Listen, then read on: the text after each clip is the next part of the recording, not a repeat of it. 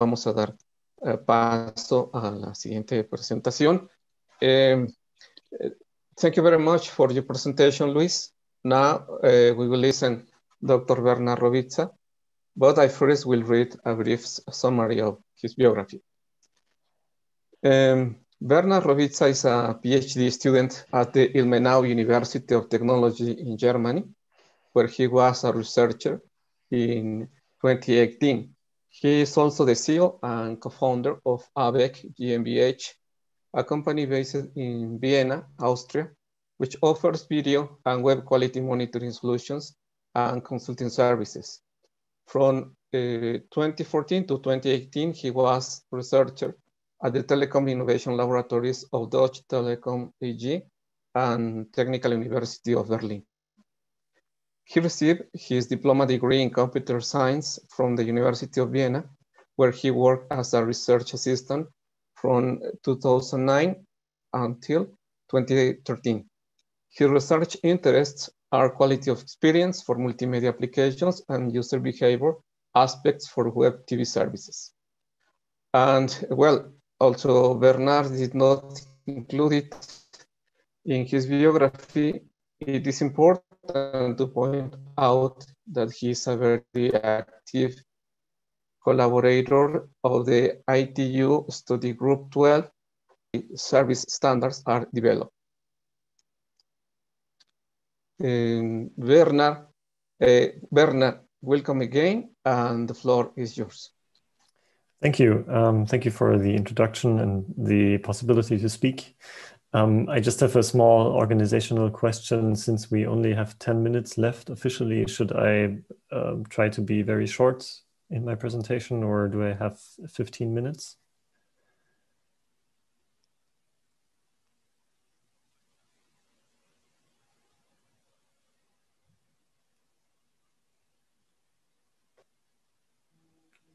Miguel, I would like to ask, can I have 15 minutes presentation time?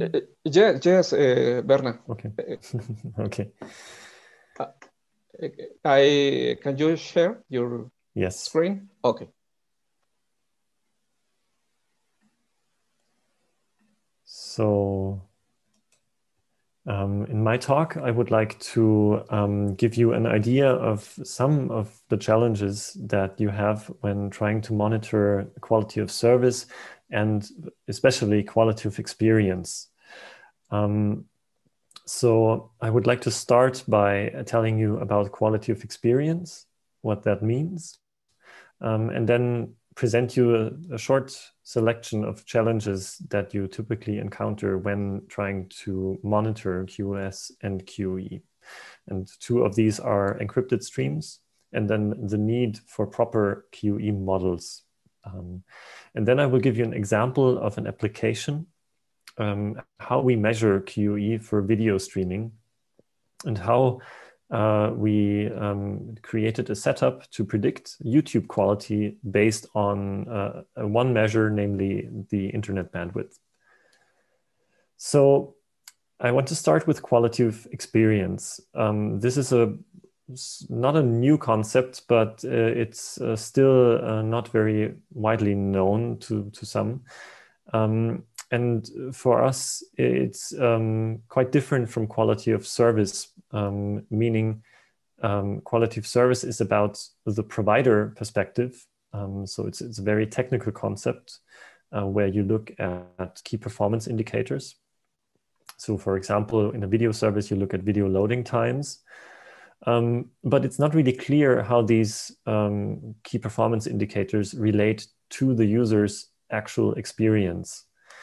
And so quality of experience is from the user perspective. And here we look at the degree of delight or annoyance of the user. And this is actually a standardized terminology within the ITU-T since 2016. And so the difference really is with quality of experience, we want to know what the user is thinking, but we also want to be able to measure it automatically. And so this is a very challenging topic. So what is one of the challenges that we are facing today? It's actually that basically everything is encrypted nowadays. So whenever you are streaming video over the internet, as you can see on the right-hand side, basically all the data, the video data, but also the data that is sent back from the client to the video provider is encrypted with HTTPS. And that means if you are an ISP, or if you are a third party who wants to monitor what is going on, you can only see the encrypted traffic at a very low network level. And this has not always been the case. So a few years ago, there was still a lot of unencrypted traffic. Another problem is that if you measure on a device, you have APIs that are very restricted, or they are locked. So it's harder to monitor the quality, for example, from a smartphone. Now, there are some solutions for that, or workarounds. One is that you measure the quality directly at the clients. If you have, for example, a laboratory where you can provide your own clients and then simulate everything. You could also use machine learning to estimate the quality from the very low level encrypted traffic. Or you could, for example, use crowdsourcing to get data from real users. And I understand that this is also part of this seminar series where you have some talks on crowdsourcing solutions. Now, another challenge is the need for QoE models. So this is what we have seen in the talk before, what we saw as synthetic MOS. So we want to predict QoE based on algorithm. So we don't want to ask users how they think the quality is, but we want to input some measured data, and as an output, we want QoE. So we want a mean opinion score, a rating of the quality. And the problem with that is that we have a very rapid development of new technologies.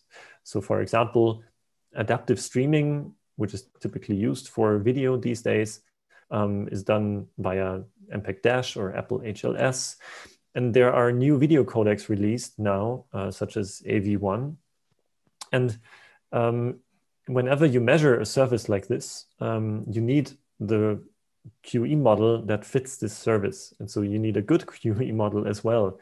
And a good QoE model means that it is one that can be used in practice, so that you actually have all the data that you need to run the model, and one that is also up to date with the technology. So you cannot use a model that, for example, has not been developed for a particular video codec. And so this is really a challenge, especially for standardization organizations like the ITU-T, to develop such models and to develop them quickly, so that the market can actually use them. And this is what we are doing at ITU-T basically all the time, to try to come up with models.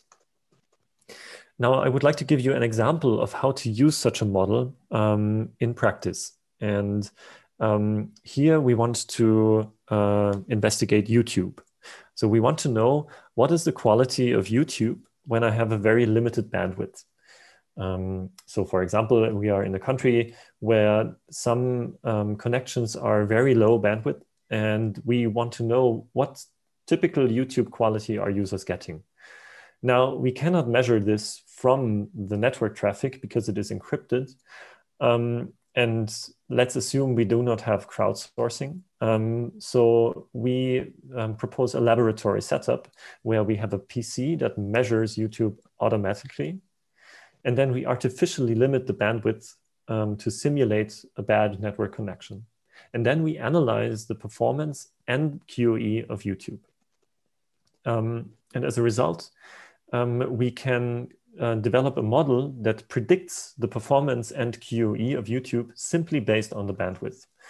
And so we will know, what does the user get on average, for example, if he or she only has 3 megabit per second bandwidth. And this has been published in a paper, which you can see on the right. And you can see a list of references in the end. Now, here's our setup. It looks complicated, but it's actually very simple. As a central point, you have Chrome as a browser, and the browser downloads video data from YouTube via a traffic shaper, and of course through a router. And the traffic shaper determines the bandwidth that is available to the client. And we have a script that controls this traffic shaper. And in the end, we collect all the measured data and analyze it later on. And we did these measurements over the whole summer. It was actually 2 years ago. And so it's many thousand measurements that we did with different bandwidths to get an idea of the quality of YouTube. And here's an example of the analyzed key performance indicators and QoE. So the most important key performance indicator is the initial loading delay, meaning the time from loading the video until it actually starts to play. This is really the most important KPI because this long initial loading delay causes users to abandon the stream. So when the delay is long, people abort the video and they are very annoyed. Another KPI is the quality chunks. So we want to know how long was a certain level of quality played out. So was the video shown in low resolution or was it shown in HD resolution?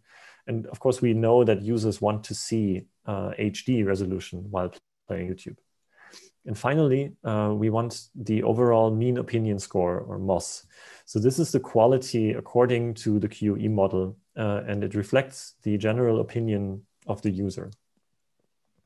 Now, how is this MOS calculated? In typical video streaming, you have different versions of the video at the server. We call it adaptation set. And we have, while playing it, different switches between the quality depending on your bandwidth, including initial loading and maybe stalling where the video stops. And there is a model from ITU-T, which is called ITU-T P1203. And it's a standard for video streaming QoE. And it combines everything that is happening while streaming. And the result is the mean opinion score and some info about what happened. And when we apply this measurement, we see different results. I want you to just focus on the curve in general. So ignore the case and the red and blue lines. But you can see that depending on the download bandwidth, the initial loading delay can be very high. So if you have 1 megabit, then the video loads between 5 and 10 or 12 seconds. If you have 3 megabits, the loading time is below 5 seconds. And the higher your bandwidth is, the lower the initial loading delay is. Another interesting result is, when are you going to see HD video? And we see that if you have a download bandwidth of 3 megabits or more, you will actually start seeing mostly HD 720p video. And if you have a bandwidth of 8 megabit or more, most of the video will be in 1080p HD video. So this is a very simple answer. Basically, you need 3 megabit or more to watch HD video. And finally, we look at the QoE, so the mean opinion score of the video, depending on the download bandwidth. And here you can see that also, if you have a bandwidth of more than 3 megabits, your mean opinion score will be 4 or higher. And of course, the higher, the better. But it's very interesting to see that the QoE is not a linear function of the bandwidth. So if there's one important message that I would like you to remember, is that the relationship between, for example, download bandwidth and the quality that the user gets is not a straight line. So it is very complex. It's a complex function because there is so much happening while streaming video, and you need a good QoE model to predict what is going on then. So to conclude, quality of experience looks at how users perceive a service, whereas quality of service is a more technical concept where we look at key performance indicators. But if you have advanced QoE models, you can predict QoE using different key performance indicators. And the challenges these days are that you have encrypted traffic, which makes it hard to measure the quality that the user gets if you are outside of the system, basically. And that you need valid and good QoE models for the service that you want to measure. And this is the challenge that standardization bodies are facing today. And the solutions are various, but for example, if you have a laboratory where you can simulate measurements, you can actually simulate what the client is going to receive. Or an alternative would be to use crowdsourcing to get similar data. So this was just a very brief spotlight on some of the research that we are doing and how to measure QoE from a client perspective and from a user perspective. I have added some references in the end if you want to read some papers. Otherwise, thank you for your attention. I am happy to answer any questions. Thank you very much, Werner. And thank you for these two very interesting lectures. Thank you, Luis. In fact, there have been reviewed several important topics on the challenges to be faced in monitoring quality of service in future telecommunication networks.